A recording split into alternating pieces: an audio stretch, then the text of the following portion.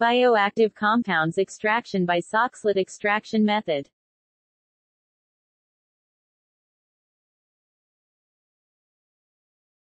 A Soxhlet extractor is a piece of laboratory apparatus invented in 1879 by Franz von Soxhlet. It was originally designed for the extraction of a lipid from a solid material. Typically, Soxhlet extraction is used when the desired compound has a limited solubility in a solvent, and the impurity is insoluble in that solvent. A Soxhlet extractor has three main sections. Number 1. A percolator, boiler and reflux, which circulates the solvent. Number 2. A thimble, usually made of thick filter paper, which retains the solid to be extracted. And number 3. A siphon mechanism, which periodically empties the thimble. Let's assembly of apparatus. Soxhlet extractor apparatus is assembled in following ways.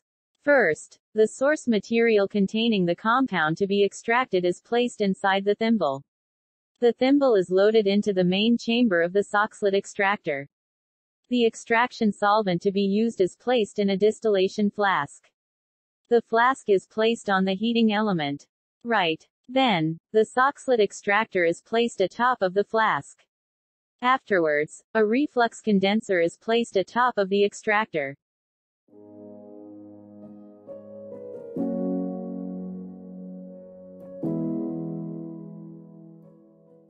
Experiment 1. Extraction of seeds oil from plant by Soxhlet extraction. Let's see how seed oil or any bioactive compounds are extracted.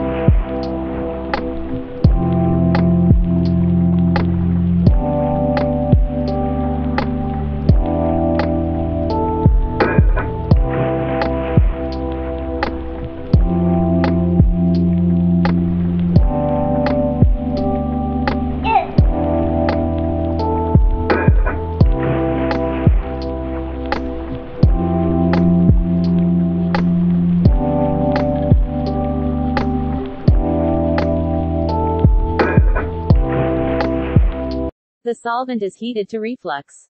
Reflux is a technique involving the condensation of vapors and the return of this condensate to the system from which it originated. The solvent vapor travels up a distillation arm, and floods into the chamber housing the thimble of solid.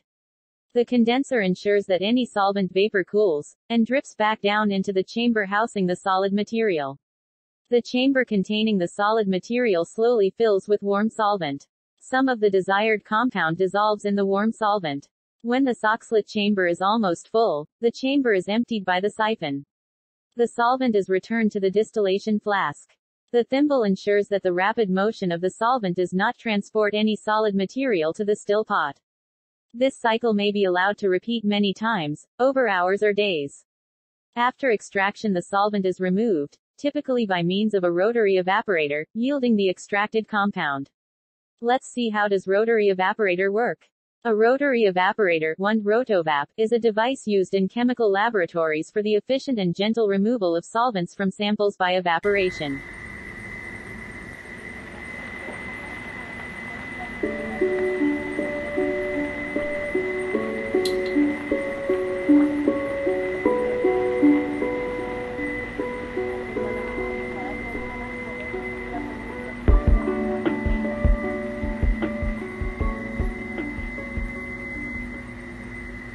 Thanks for watching. For more, subscribe the channel.